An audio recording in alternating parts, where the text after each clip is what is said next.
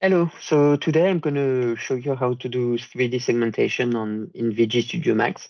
I've been using a dataset from the Morpho Museum, so I'm going to work on an inner ear, and we'll try to separate the different parts. So we have the mesh of the inner ear, so with the semicircular canal, the vestibule, the cochlea, and everything. What we want to do is separate the semicircular canal from the rest. We don't want to do that on the mesh. We want to do that on volumetric data. And I thought it was a good opportunity to show you a couple of other things as well if you don't know that. So if you go to edit, I'm doing it on VGstudiomax 2023, which is a big change in layout, but basically the previous ones were able to do the same thing. So edit, convert tool, volume, and you can convert your mesh to a volume. Make sure that create volume data is checked. You can check the type of a data set, but 8-bit is fine for what we want to do. There you go. So now I uncheck the mesh and I have a 8-bit volume. So it's just like completely black and white with a transition between the two. And you have a white line, which is the the surface determination, which was the position of the mesh. We don't need that for what we do. Because I'm going to do segmentation and need region of interest, I could segment that relatively easily, but other thing that I can show you is if you right-click and create ROI from volume, I can use the mesh to create an ROI. So if you have a mesh that you want to use as a ROI in a volume, that's how you do it. So create ROI, and then you select the mesh that you want to use, and it's going to create the ROI that corresponds to that mesh. There you go. Now you have an ROI. I'm going to call original because I want to keep it. And I'm going to make a copy. So Control-C, Control-V.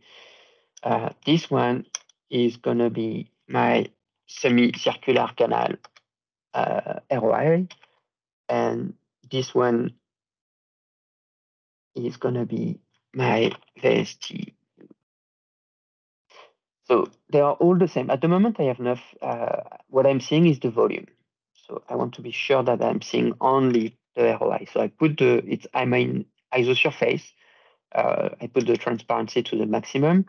And then if I go to there, I need to enable it and put this one transparency to 0. If I would have done that, if I would have enabled the visualization while the transparency was not at 0, it would have been smarter. I would not have had it. Basically, when you enable the rendering of an ROI, it copies the one of the main volume. So if I would have done that before, I would not have had to change the transparency for each of them. It doesn't matter. So semicircular canal. So we put that there. And the tool we use is in select, and it looks like this. So in previous version, it's still called polyline 3D. The icon is relatively the same. And it works the same. So you hold Control plus click, and you can basically draw shape. So it's going to basically create a mask and project it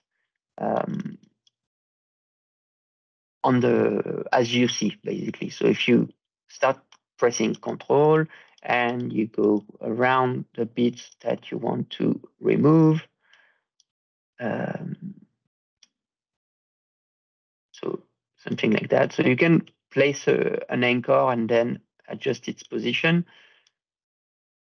So you just have to stop clicking Control and then you can adjust the position. I'm going to do a mistake on purpose.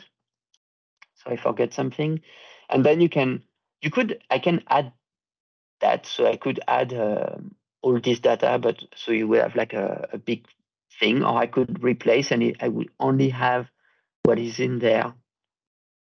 But yeah, what I want to do is subtract. So So I subtract that, and it's going to clean my ROI. So I have that, and now I can start removing the vestibule, cochlea, and everything. Yes, so same control. So at the beginning, I don't need to be very precise. And that's how I do it. I just carve as I go and try to refine along the way. If yeah, I think I find it to work. So yeah, maybe you have other way of doing it, but yeah, that's how I do it. So we can do this.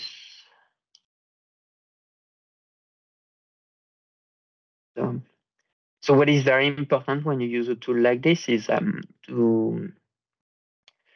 orientation that you choose.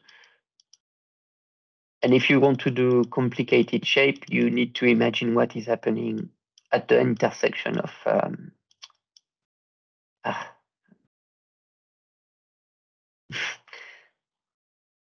want this one. I want this one. Thank you. It's quite fiddly. There.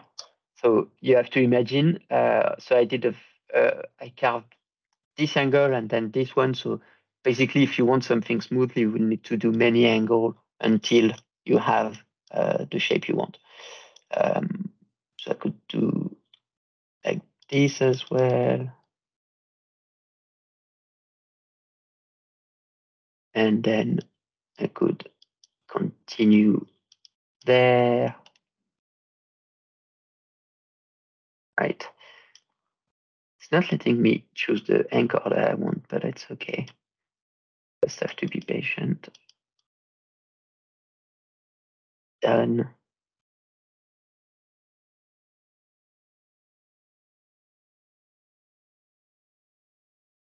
So yeah, at some point it gets tricky because things starts to get in the way, but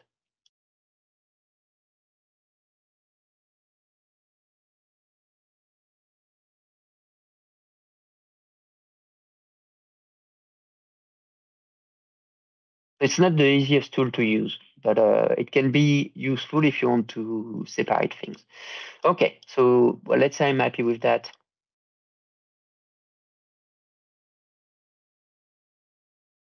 So I have this.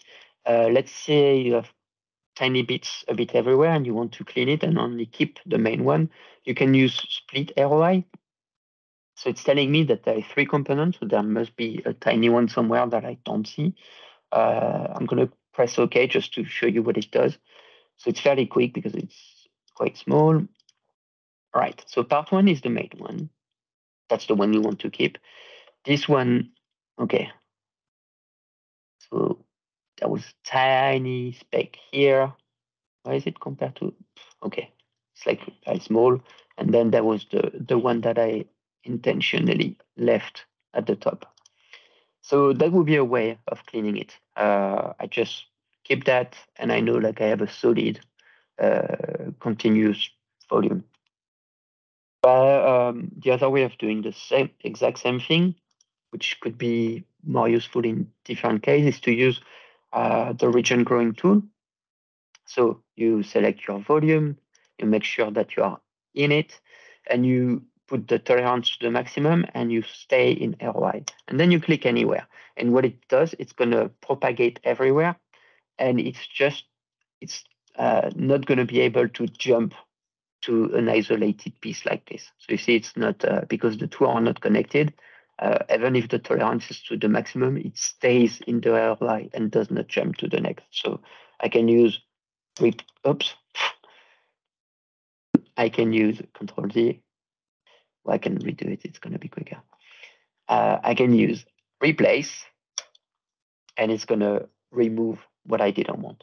I could have done the opposite, select the spec, subtract. But if I have a lot of them, doing replace, it's basically excluding everything that is not connected. Okay, so now I have this. I'm going to put some color. It's going to be easier to see. Put that in yellow and the vestibule The vestibule is not the vestibule yet. The vestibule is everything. So I'm going to do that. And now you can actually manipulate ROI and do ensemble operations. So if you click on one, well, you can select multiple ones, and the last one that you select is the one that is going to be affected by what you want to do. So if I only select SSC, so semicircular canals, and then vestibule, so keep with control, then right click, I can subtract, I can intersect, and I can add. So add will do nothing because the semicircular canal is still included in the main, in the vestibule region of interest. If I do intersect, it's going to be the same as the semicircular canal, but what I want to do is subtract. And now, if I look at vestibule, I have this. And I can do the same thing than last time. I select vestibule, select, split. So now it's telling me there are 24 components. So I'm going to use this technique. And what basically, you can start filtering out the small ones by telling, do not bother splitting the volume that are smaller than 1,000 voxels. So it seems that this one is bigger than 1,000 voxels. So you just need to keep increasing. So you increase the value, press enter, it's updating, and you just need to increase the value until something happens. There you go. So 1 million was the threshold between the two. And I guess at some point, if I keep increasing, it's going to tell me that there is nothing. Okay, so no, it puts it to the maximum. Okay, so if I do that, then I have a vestibule part 1, which is the main region of the vestibule. So I'm gonna look clear. Anyway, so I remove the other one, and I can rename that. And there you go. And now, if I want to create an STL of any of these, I can extract the ROI, and it's going to act as a independent volume and so on and so forth.